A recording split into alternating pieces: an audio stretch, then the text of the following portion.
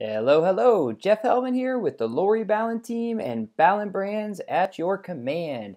Today, I would like to show you a video on how to import contacts. And I'm also going to show you how to see the results of that import, which is increasingly important lately based on sometimes the import doesn't always work the way we expect it to. So we want to make sure we have a way to check that out. So we're going to go ahead and get started here. So the first thing we're going to do is we're going to go and click on contacts. Now under contacts there is a nice import button right here at the top right of the screen. So I'm going to click on that. And what's important to know about the command imports is that we need to have them in a certain file format. So there's a lot of fields that we're importing in. We want to make sure that they're all in the right order. So what we want to do first is actually click this download. So we're going to download the pre-made CSV to upload your contact in the command system. So when I click on download, it will download a copy of your CSV. So it's actually labeled KWC for Keller Williams Command Contacts Import Template. Now if I open up the import template, then we actually get here a sample.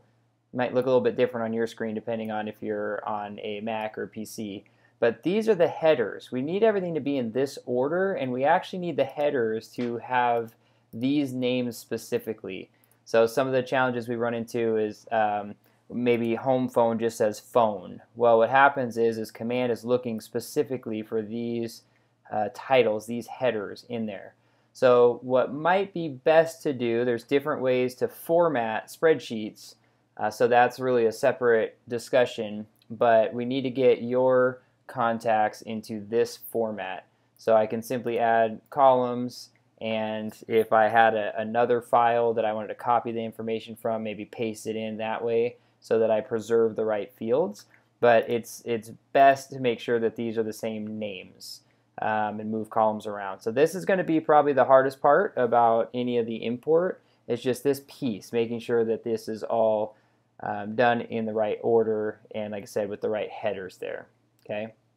So once you have that, I have a sample here that I set up that has information in there. So first name, last name, legal name, mobile phone. If I don't have information, I just simply leave those fields blank.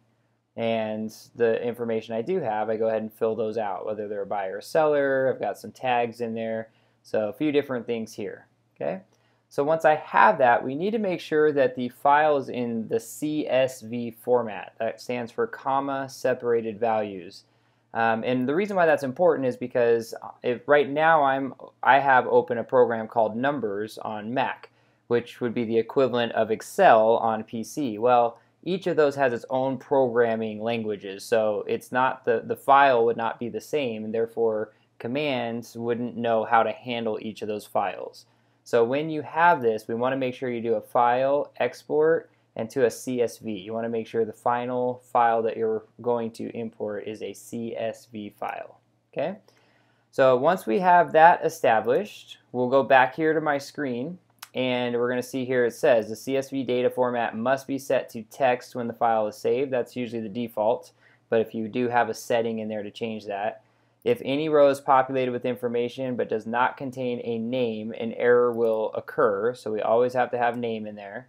And if further assistance is needed, please utilize the support tab at the bottom of this page. Okay, so hopefully this all works for you, but if it doesn't, then obviously we're going to need to reach out to support and take a look. They'll help you there. So here we can drag and drop or browse your files. So if you have it on your desktop, you're able to drag and drop, or I can click browse, and I'm going to go to my downloads, and then I'll go to my actually my desktop. I have a sample import.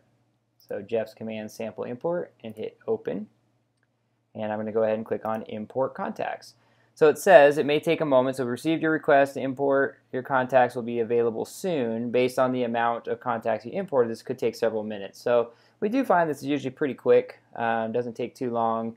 But if you have a huge file, sometimes it's recommended you break it up to less than 400 contacts or something. If you have a database of 20,000 people, you might want to do a test first before you try to import that many people and see if it goes through the way you want it to. Okay, so I'm going to go ahead and click Finish, and I'm going to reload the page here. Let's see if any of these came through. And there we go. We have tests. We have 1 test, 2 tests, and 3 tests. So those are the ones that were on my import. Now, if for some reason, let me go ahead and click on one test, and it was flagged on my spreadsheet. It was flagged I had test tag 1. So this is a way to get custom tags into the database.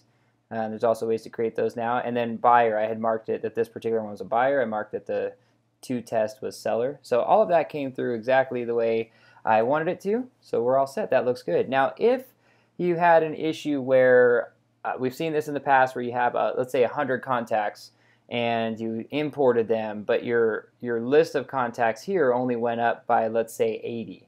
Well, that would mean that 20 of them failed, is really what that means. So what you can do is up here in your, underneath your heading, your name, and your profile image, we're going to go into Settings. Then we're going to click over here under Command Settings, and then there's Import Logs.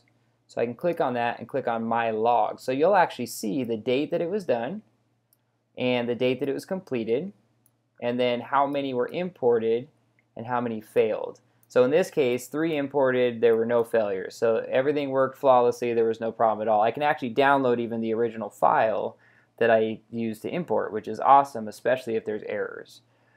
Now, if there were errors, there would actually be a second button right here. It says Error, and it gives us reasons why there's an error. So when I download that file, it's actually my original CSV file, but it has an additional row right at the front. So if I were to open it up, there would actually be an additional row right at the front here. And what I can do is it would actually have the error contained right here in this. So some errors that we see common, that's kind of a glitch in command sometimes, is that the work phone is already in use. So that's throwing back an error kind of indicating that it's a duplicate or that somehow that number is already attached to another contact. So sometimes those errors, again, aren't necessarily the correct errors, but it is still an error. So that's why we'd recommend, of course, reaching out to KW support at that point and trying to make sure. If nothing imports, if everything, if every line was an error, it's most likely that one of your headers was off, or they're named incorrectly, or something else about the file was incorrect. So hopefully, again, if you follow these instructions, you've got the right headers, you get your contact information. Like I said, the most time you're going to spend is kind of formatting it the right way. And of course, there are services out there. Ballen Brands provides that service as well to help with imports. And otherwise, that should get those contacts in there for you. So if you have any questions, by all means, please reach out. You can email us at team@ballenbrands.com, or you could check out the website that Lori Ballen does for understandcommand.com for lots of tips and tricks and advice. And we will be happy to help you from there.